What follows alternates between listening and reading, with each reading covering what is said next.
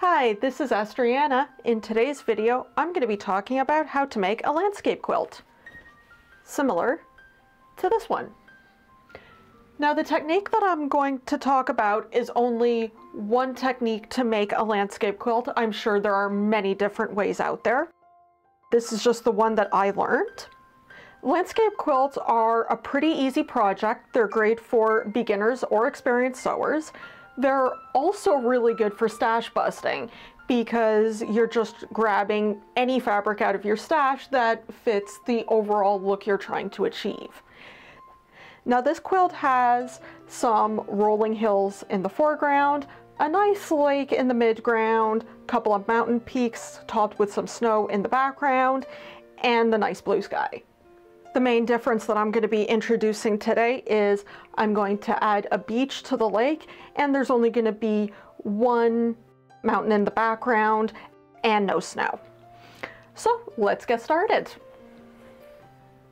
I've chosen some fabrics out of my stash to make this. So let's see if I can get these all on camera. I've chosen these 5 greens to make the rolling hills that are going to be in the foreground. I like to choose fabrics, just my personal choice, that suggest the effect I'm trying to achieve. So maybe something with some flowers on it to make you think of flowers on the hill. Same idea with this green. I'm not sure if the camera is picking it up. It's a tone-on-tone green with a nice maple leaf motif. The supplies you need to make a landscape quilt are pretty easy, other than your basic sewing implements. In order to cut the fabric, you want either a pair of scissors or a rotary cutter. I prefer the rotary cutter. I find it's easier to use, especially for making the gentle sweeping arcs that you want for the rolling hills. And of course, if you're going to be using a rotary cutter, you need the cutting mat behind it so you don't cut up your table. The key to making a landscape quilt is layering strips of fabric. Now, the length of the strips is entirely dependent on how wide you want your final piece to be. I'm going to be making a piece similar to this one, and it is about 11 inches wide, so I will be cutting pieces that are between about 12 and 14 inches to give me a little wiggle room. For the width of the strips, I find that between 3 and 5 inches gives me enough room to make the sweeps in the hills or the points on the mountains that I would like to have. All right, let's get started. So the first step is to cut the strips out of your larger pieces of fabric. Now, this strip is already 5 inches wide, and I'm just going to trim off the excess from the end, and that's going to make it about 12 inches long. A little bit on the small side, but it's going to work just fine.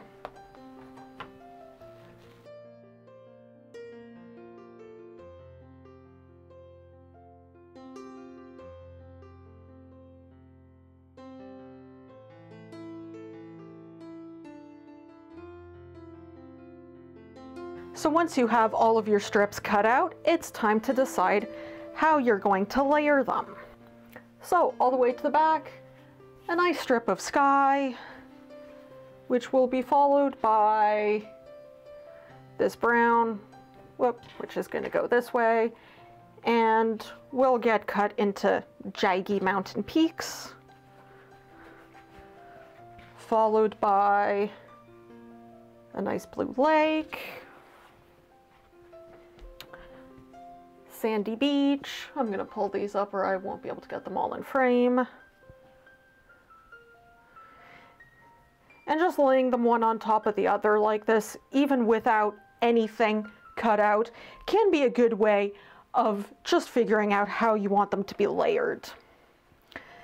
Then for the rolling hills. Now, I had previously decided that I wanted this to lead into the beach. It looks to me like it's might be low grass, the kind of stuff that you get as you near a beach. And then I wanted this darkest green to be all the way in the foreground. So the rest of it is to be decided. Now, I think I am going to do this one next. Then, yay, that one. Trying to get it darker and darker as it goes down until I reach the darkest green. How's that? And there. And there. I think I'm happy with that overall layering. And now it is time to cut out the shapes. Now when you go to cut out the long sweeping arcs that make up the rolling hills, it doesn't much matter how you cut them out. So your trusty rotary cutter or scissors, whichever you prefer, and just start however you want and whatever feels kind of right. Oh look, that looks good. There you go, there's a hill. And you repeat that with all of your layers of sweeping hills.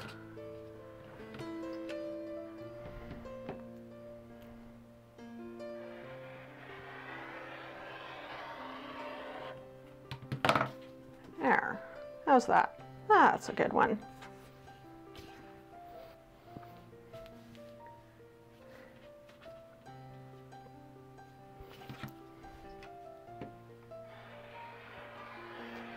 Make a few little tighter ones on this guy. And I didn't show this, but 2 layers, no reason you couldn't use both halves to make 2 different quilts. Way to reuse the stash.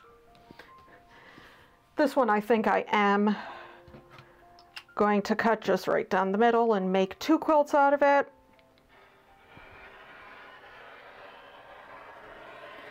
When you have only one big piece of a fabric left. There. Oh, that's good. And the last one for the rolling hills. After this comes the beach. So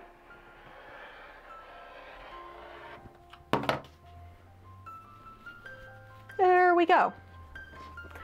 That's all of my hills done. In the quilt, I could position this in a way that shows more beach or less beach. So to give me that freedom, I'm going to cut the edge a little bit closer to the top, not close to the middle like I was doing with the other pieces.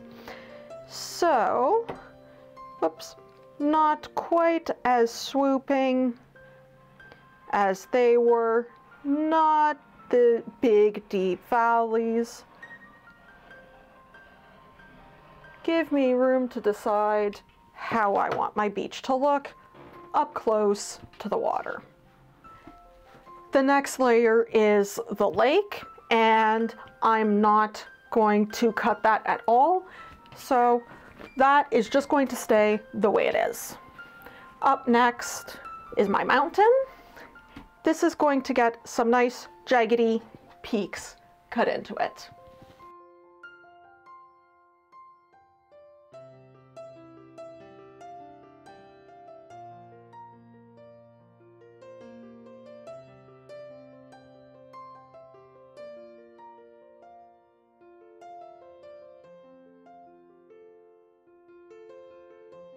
So there are some nice mountain peaks.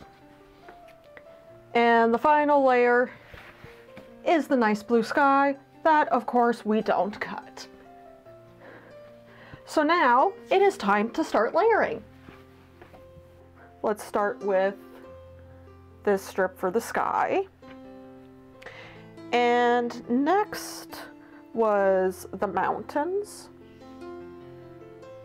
And it doesn't matter how high or how low you place it, because once you sew it down, you can trim off the excess background fabric.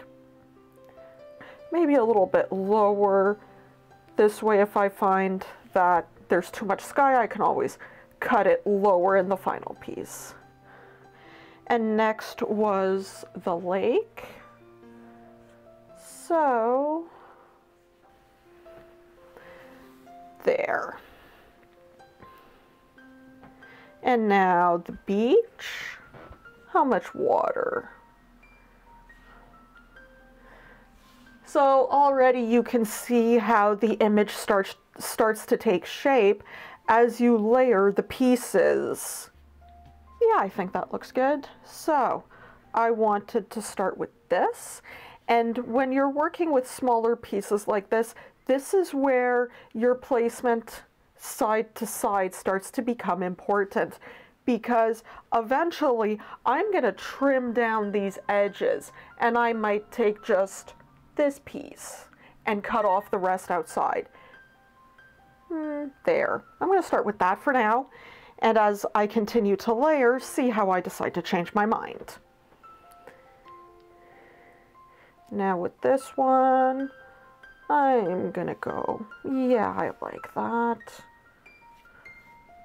There. Show a little bit more of the green, of the lighter green rather.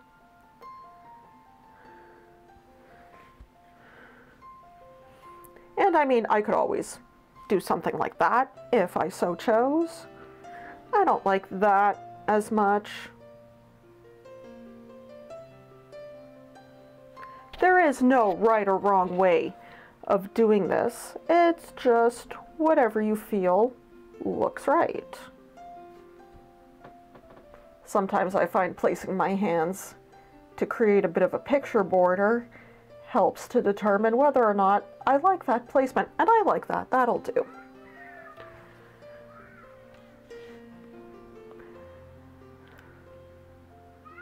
Like that. And then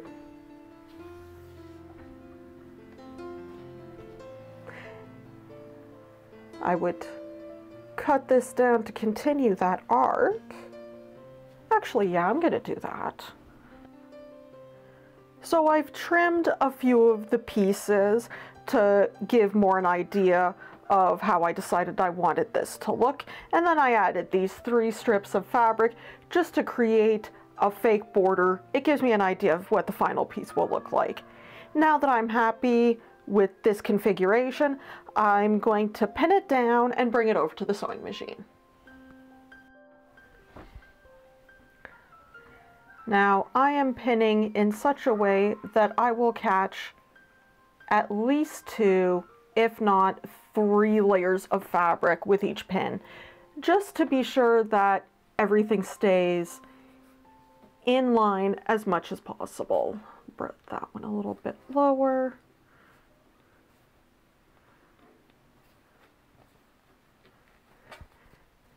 And pin as often as you feel you need to for your own comfort. I firmly believe the more pins the merrier. It just helps to hold everything in place a little bit more securely. There.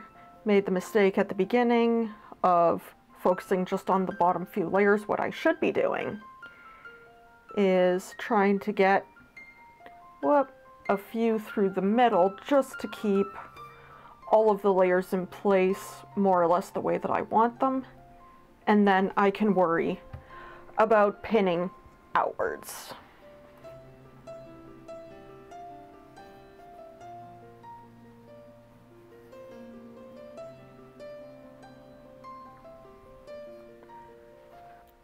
With this particular technique of making a landscape quilt, I will be leaving the edges what they call raw. So instead of layering them together and folding them open to leave the raw edge of the fabric at the back where you wouldn't see it. The raw edge of the fabric is going to be right up front, it's going to be visible, and over time it's going to fray and give the piece a little bit more character. So we're gonna sew this starting from the foreground and working our way back. So over at your machine, you're going to set it up with a top thread that matches the fabric that you're sewing and a bobbin thread of whatever you like, because unless your tension is messed up, you're not going to see it anyway. Line up the work under the needle however you like it. The rules of seam allowances of 1/4 of an inch or whatever you like do not really apply here. You can sew as close to or as far from the edge of the fabric as you like. Now, as if you were sewing clothing, you are going to backstitch a couple of stitches to secure the thread in place, and you're going to do that at either end. And taking out the pins as you go.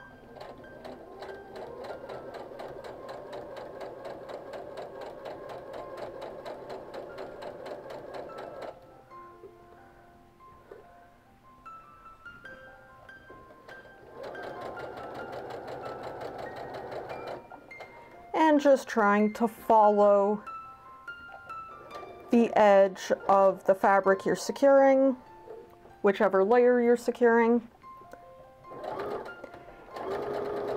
Whoa, trying to keep it consistent or more or less consistent.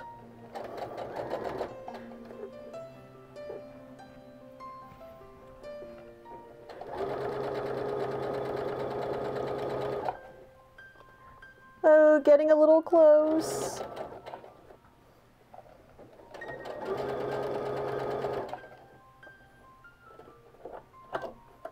Yeah, that totally did not work.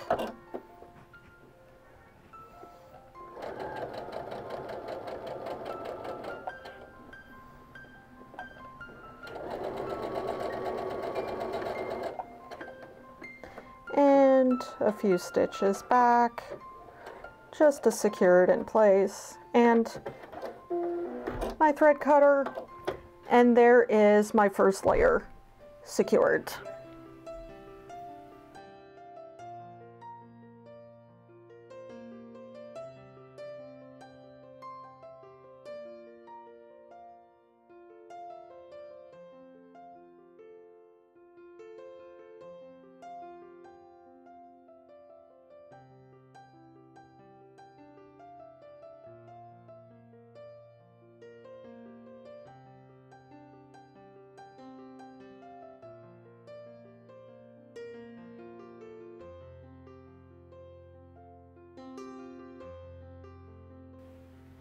So now that I've sewn down a few of these layers, I'm going to flip it over and start trimming the excess. You can of course leave all of these excess layers the way that they are if you like.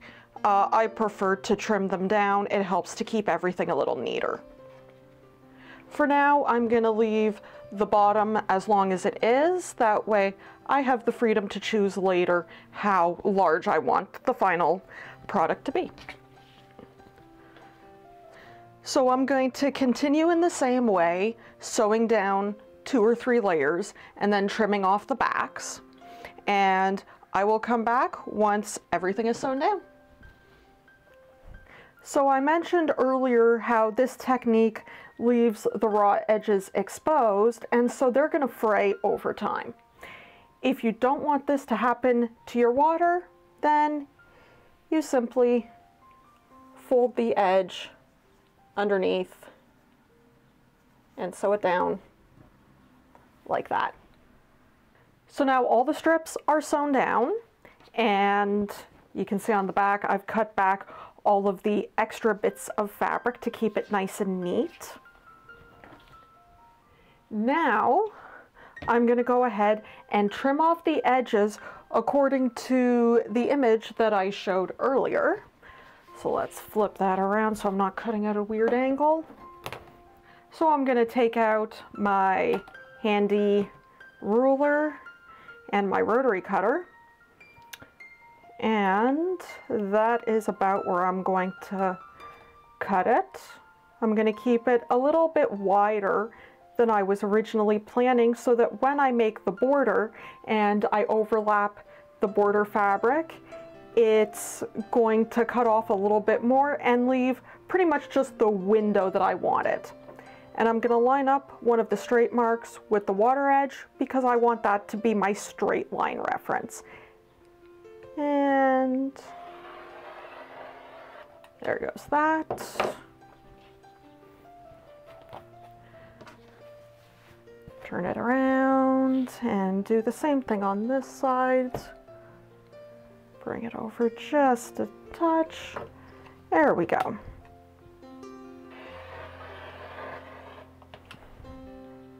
And I am going to cut off the top and the bottom. I don't want this giant expanse of green at the bottom.